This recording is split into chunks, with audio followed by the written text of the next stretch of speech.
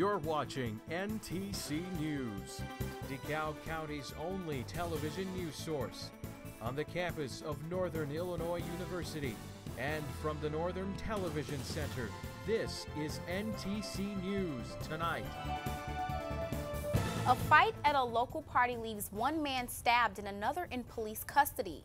And KishHealth Group is expanding across DeKalb. Good evening, I'm Kyle Jacobs. And I'm Desni Norton. One DeKalb man has been charged for stabbing someone during a party fight. DeKalb police were sent to this address on College Avenue after a fight broke out early Sunday. Police say a group of people were upset after they weren't allowed into the party and began a fight. That's when police say 22-year-old Juan Rodriguez came out and stabbed someone. He has been charged with 1 count of aggravated battery.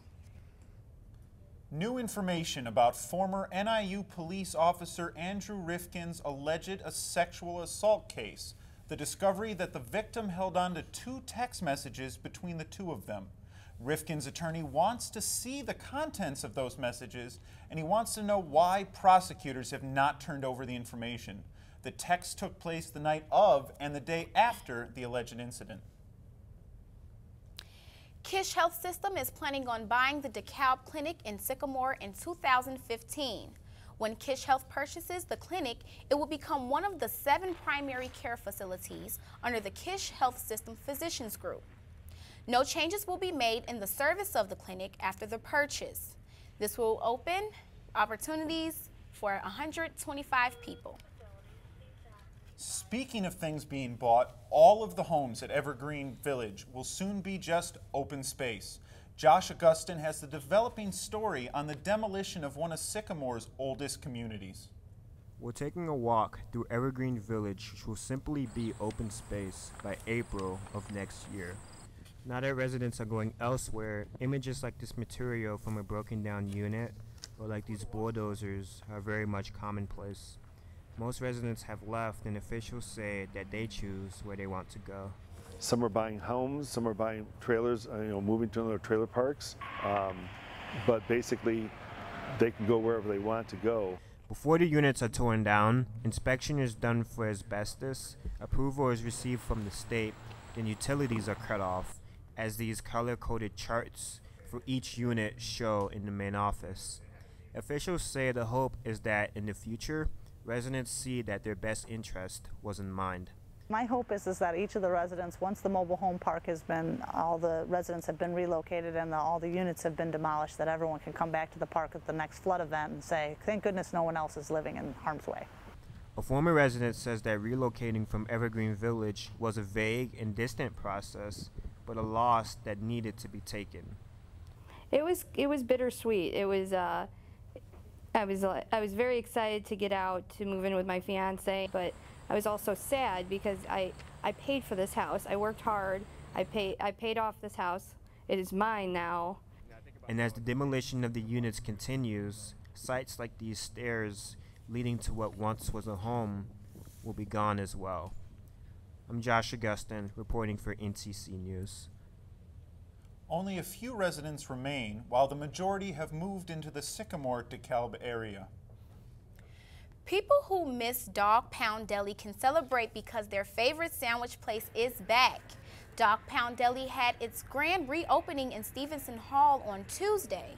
It was located in Douglas Hall before the hall closed down. Dog Pound Deli is known for their delicious sub sandwiches that you can customize to satisfy your taste buds.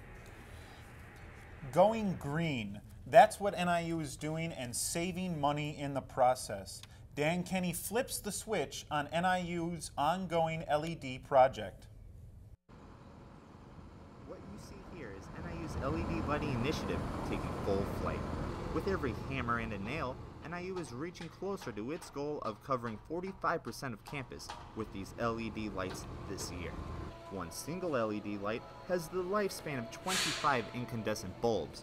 A typical LED light only consumes about 8 watts of energy, whereas the bulbs NIU uses absorbs nearly 38 watts of energy. Well, the LED is the premium bulb. It's the most energy efficient bulb of anything on the market at the moment. Many of the lighting units that are being replaced are up to 50 years old. Some of these outdated lighting units cost roughly 72 cents per hour to run. With the new LED lights, NIU saves nearly 20% of their money spent on energy alone. Instead of having to be changed every 2 years, they get changed 10 or 15 years. And that is actually true. And that's why you wait for the quality to come along before you jump into the product itself. How many technicians does it take to change a light bulb? A more relevant question may be, how many will it take to change 1,368 lighting units that NIU hopes to get done within the next few years? Up until this year, NIU has only replaced 268 of those lights. But since the summer, over 200 more lights have been replaced, a much faster pace compared to years past. Obviously, the first dramatic difference is just the energy that's going to be consumed. NIU is going to save a lot of money in their energy costs by the conversion. Also, you're going to save time in not having to replace bulbs as often. Things are beginning to look a bit brighter here at NIU. In DeKalb, this is Dan Kenny, NTC News. For more information on the Green Initiative, visit niu.edu/gogreen. Well, the way it's been looking, we're going to be looking at rain through those new lights. That's right, and we have Brittany Merleau here to let us know, is this rain ever gonna stop? Sure seems like it isn't, doesn't it? Yeah. But actually this time last year it was snowing. We had our first recorded snowfall this time last year, so I'll take the rain over anything. But let's take a look at tomorrow's outlook for our area. We're gonna see temperatures in the lower to upper 60s. We're gonna see some rain in Chicago and Kankakee possibly, but most of it's gonna be pushed off to the east. So for more on this, stick with us. You're watching NTC News Tonight.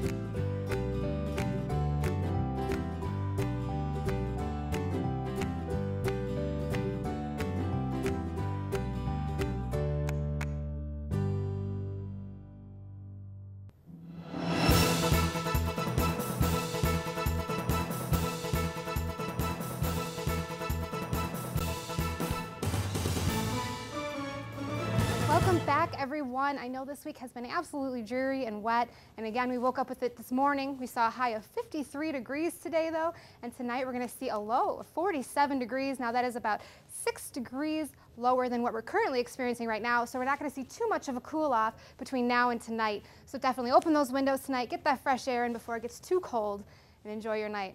Now, let's look at a local weather cam. Today, we saw rain, again, dreary, dark day, puddles forming all over campus. We saw rainfall just today about 0.5 inches. Total since Monday, we've seen about 1.2 inches. That rain has just been coming down on us here in DeKalb. Now, since it's fall and we've gotten all this rain, the leaves are going to cause extra slick roads and clogged drains. So be careful when you're out there driving. Make sure you're pay attention to those leaves, pay attention to that water. There could be flooded streets, there could be slippery leaves out there, so pay attention when you're driving. Now, this is what happened and why we were stuck in so much rain. We had this jet stream dip all the way from the north, all the way to the Gulf of Mexico, and what that did is that brought the moist air up towards us, and it was able to cause showers off to the east and with us, and we had this low pressure system just sitting there. So if you had a migraine this week, that's what it was from, most likely. Now, good news, it's starting to push off to the east, and it'll be gone by tonight, and what's going to follow right after that is this cool air from up north is going to follow towards us. So we're going to see a little bit of cool off after Thursday. But let's look at tonight. Mostly cloudy skies. Those clouds are going to start to push away as the rain starts to move east. We might have an isolated shower or two pop up, but it's only about a 20% chance of you actually seeing some more rain tonight.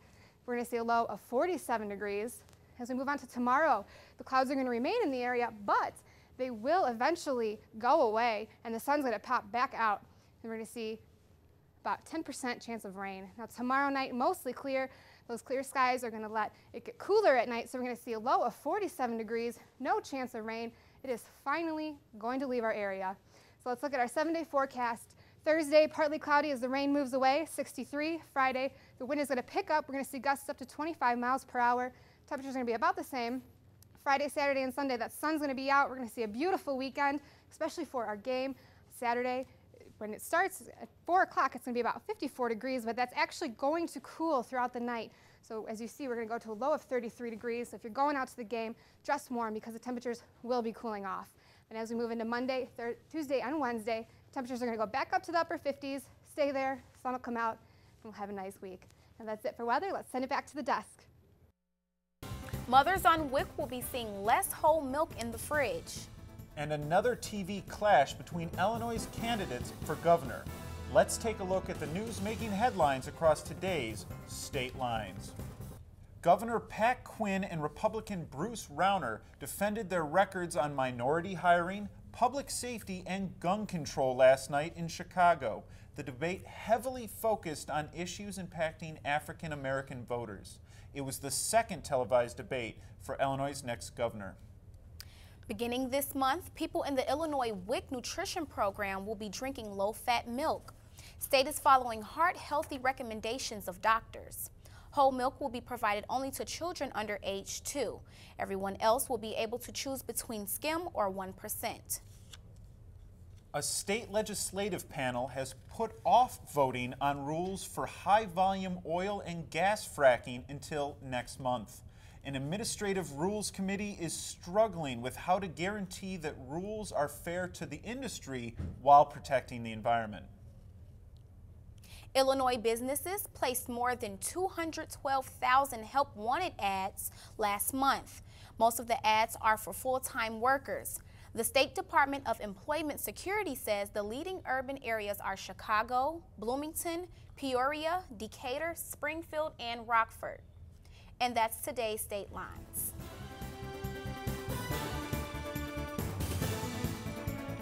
A second person in America has now been diagnosed with the Ebola virus. While a fight on a bus in Connecticut ends with a person shot and killed, here's what's happening in today's World Watch. A second healthcare worker has tested positive for Ebola.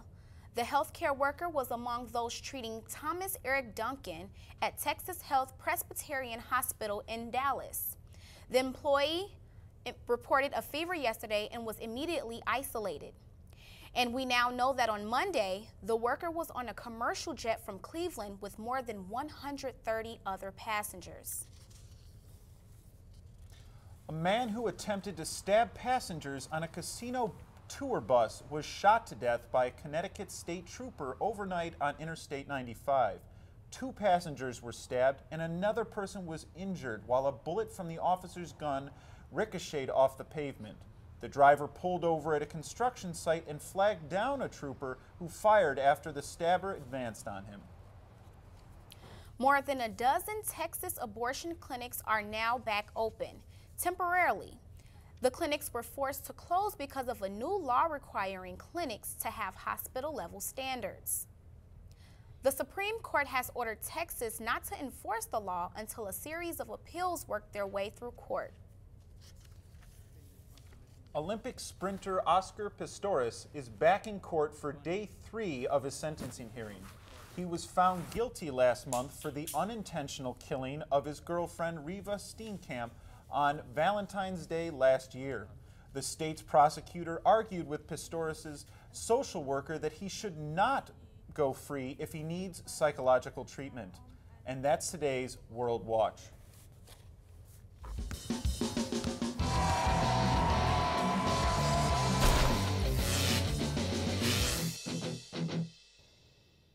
Hello everybody, I'm Ericka Burgess. Not the happiest homecoming weekend if you're a Husky football fan. Central Michigan knocked off NIU off their 28-game winning streak at Husky Stadium.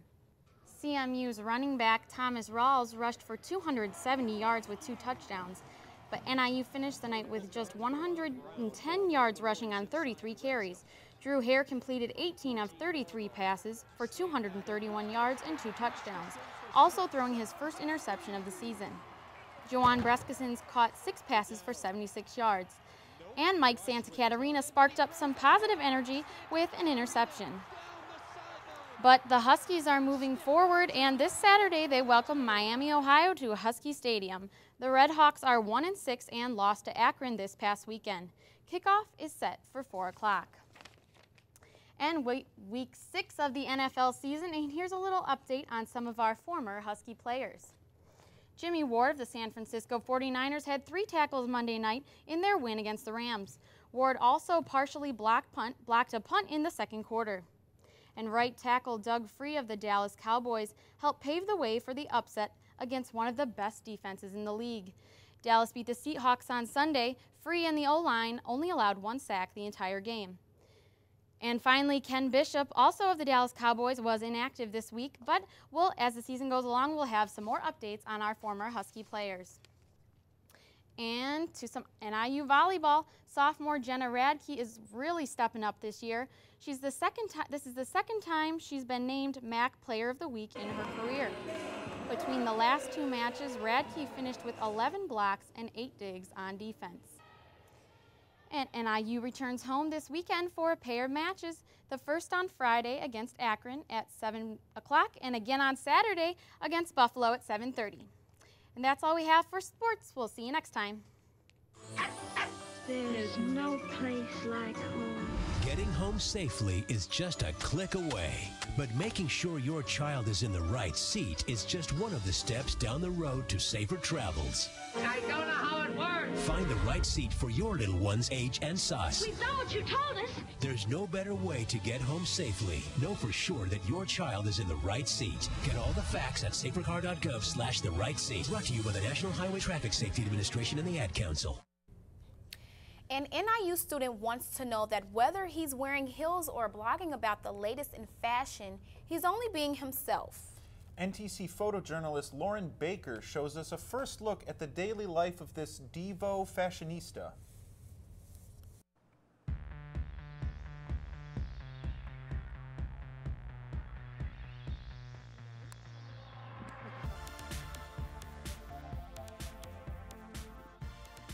I am Oba Daniels. I also go by Oba Crosswire or Queen Crosswire.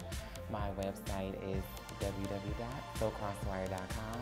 I am the founder, CEO, main writer, main blogger, photographer. It's mine. Fashion is really like undescribable to me. It's kind of hard because it's so many different levels of fashion.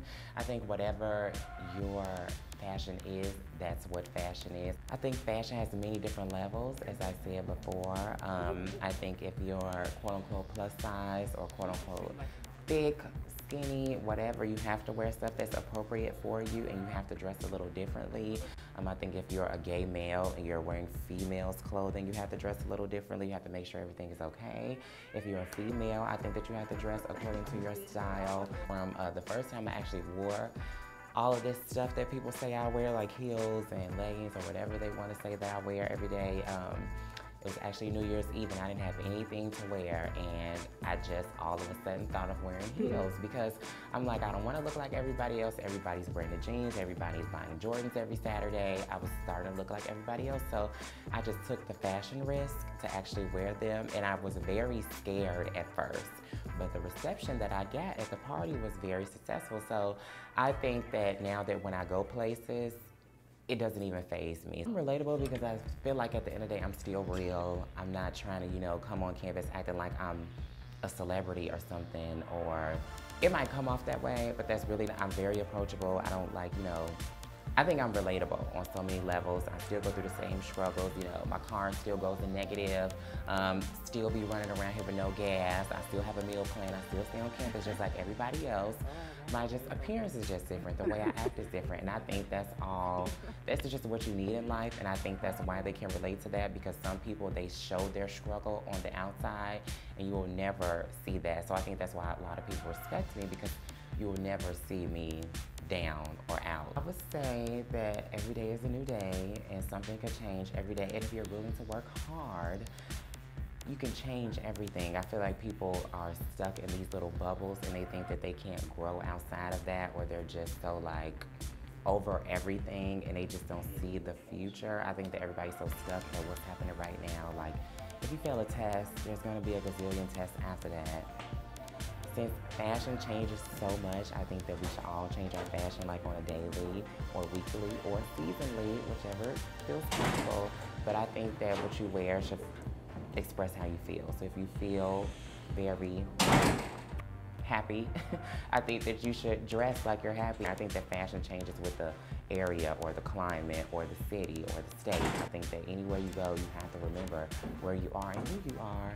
And I think that that'll help you get dressed every day. You need to have some type of self-esteem and some type of cockiness behind you, because if you don't think you're the shit or you don't think you look like the shit, who in the room is gonna think that?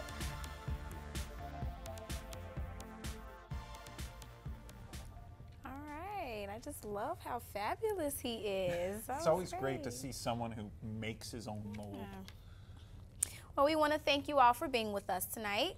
NTC News Tonight is produced and directed by students here at Northern Illinois University. Enjoy the rest of your evening.